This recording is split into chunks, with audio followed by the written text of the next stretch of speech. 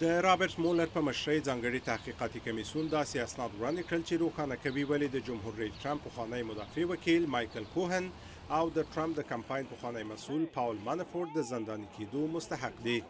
اسناد په ډاګه کوي چې کوهن د 2014 کال له ټاکنو مخکې دوو میرمنو سټورمي ډانلډز او فلمي ستوري او موډلې کارن مکډوګل ته پیسې ورکړې چې له ټرمپ سره د خپلو جنسي اړیکو په اړه خولې پټې کړې.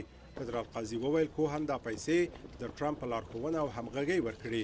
اسناد همدارنګه په کمپاین کې د روسیې د مداخلې د هڅو پرده پورته کوي.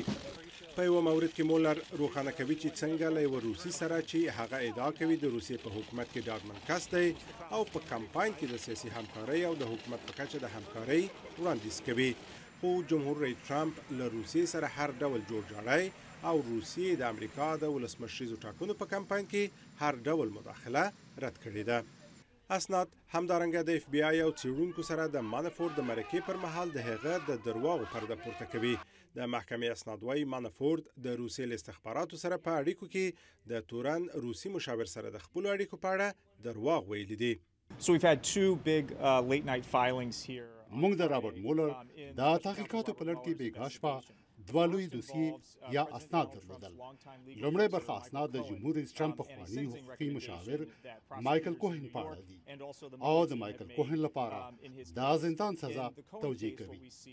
کوهن له څارنوالانو سره تر ساعتونو ملاقات وروسته د یو شمېر مواردو په ځانګړي ډول هغو مواردو په اړه جزئیات ورکړل چې دی پکې ښکېل وو.